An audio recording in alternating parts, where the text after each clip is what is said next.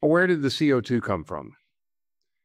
Well, different people have different views on that, but I think if you ask Earth scientists and go into the literature, you'll see that there was one event that was of overarching significance for the origin of both the Earth as we know it and CO2 in the atmosphere to get this initial reaction started. The moon forming impact.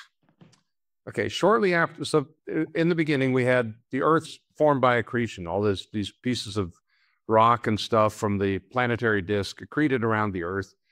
And we had this ball of rock that may or may not have been molten. All right, if it was molten, it was not completely molten. It may have had basically the situation that we have on Mars, where there was a little bit of a molten core, but the mantle was not fully molten or didn't stay that way. Then there was this impact of this Mars-sized planet called Theia, and it didn't hit straight on. It hit at an angle that gives our Earth its 23-degree tilt, and also means that the moon is displaced 5 degrees relative to the solar plane. And we know that melted the Earth entirely.